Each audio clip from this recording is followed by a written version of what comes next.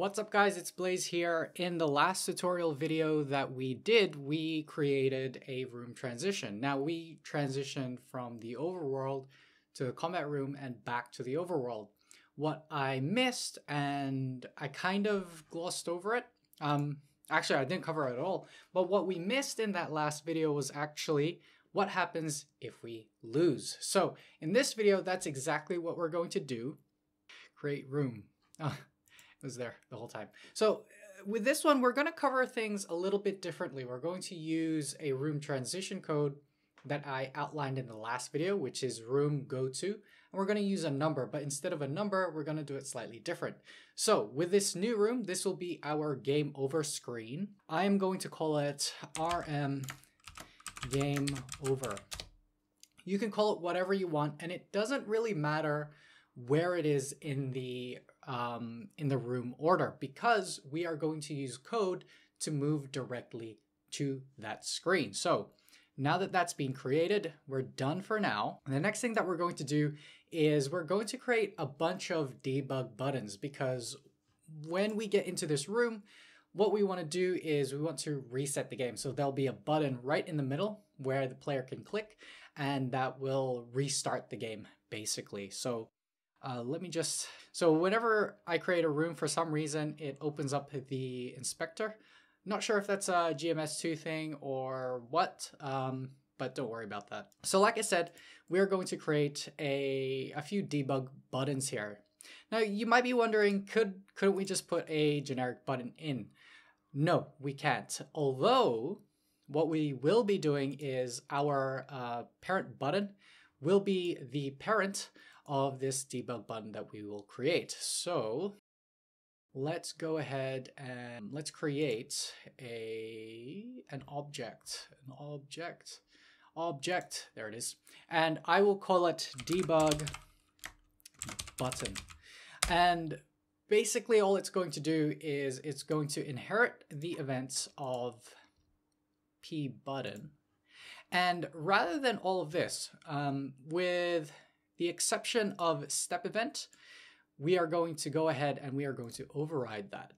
Now, we're not going to write code from the ground up. We are actually going to go over to pButton, if I have it open, which I don't.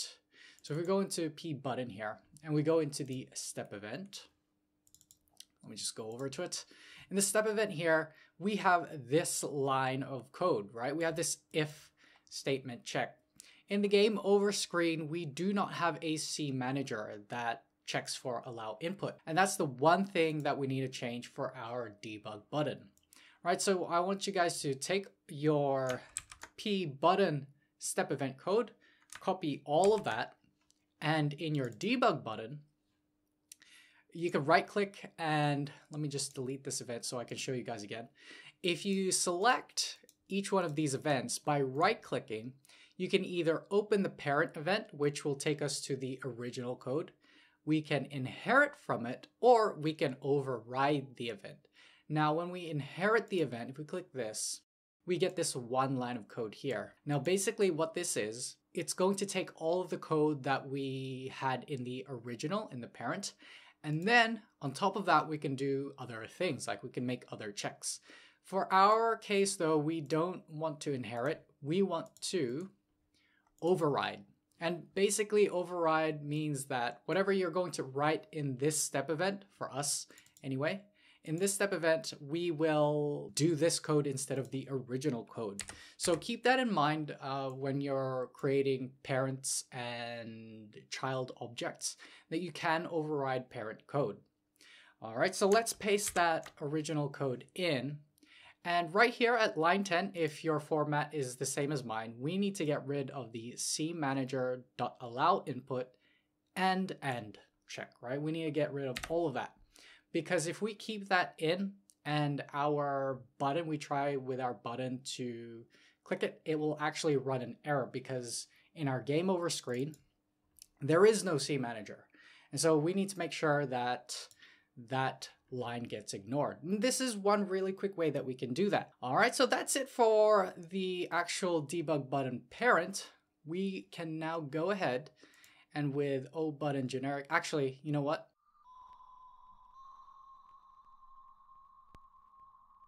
room game over, I just want you guys to put in one object there.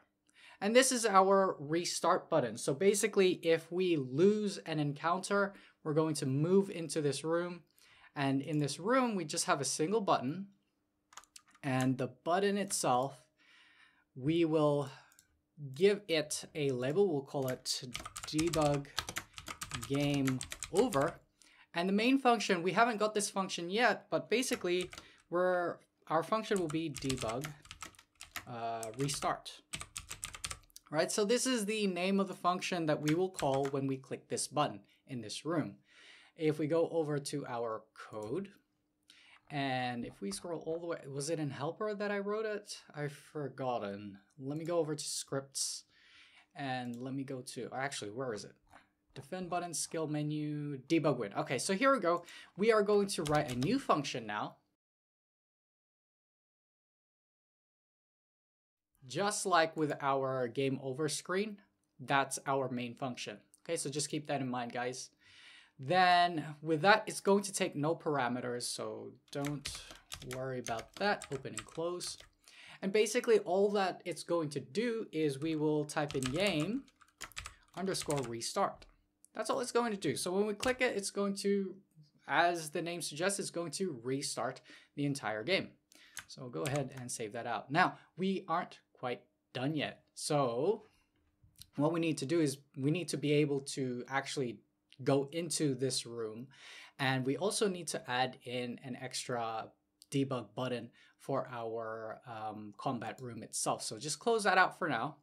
Head over to the cManager, and in the step event, scroll all the way down to the bottom. And remember, in the last video, we went to room go to previous. In this case, because we're working with the lose phase, we're gonna get rid of that line there. And here in the lose phase, what we're going to do is we're gonna write room go to, and not underscore, but we are going to use this one here, room go to num. Now you can do a couple of things here. Whoops, wrong symbol. You can either put in a number, so for example, 0, 1, or 2. But in this case, according to the documentation, it's actually quite slow to do it that way. So instead, what we're going to do is we're just going to grab the name. So for us, our game over screen is RM game over. And let's go ahead and do that here. There are other ways that you can store this in memory, so we're not calling objects directly from the asset pool. But for now, this is going to be enough for us. We're still not done yet. We're not quite there yet. We need one more function, but I'll get to that in just a second. Open up your RM combat room, and we are going to, on the base UI, not like I did before, the base UI, put in a new, not debug click. We need to put a new pButton generic. And with pButton generic, with this one, just like what we have up here, all right, we have debug win and debug win. What we're going to do with this one in the same way is we will write debug lose. And of course, the function will also be debug lose. Now go ahead and copy that main function. All right, here we will write our third function, our third debug function, which is function, and then we just paste that in, debug lose.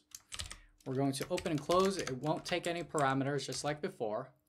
And it's basically going to run the same as debug win. So we can go ahead and copy and paste that. But instead of phase win, what we're going to do is we're going to run phase.lose. All right, so there it is. Hopefully you guys can see all that. But that's basically it. We're finished. Let's play our game and let's check to see what happens when we run it. All right, we can walk into our enemies. And there we go, we can see, all right, now it's our turn.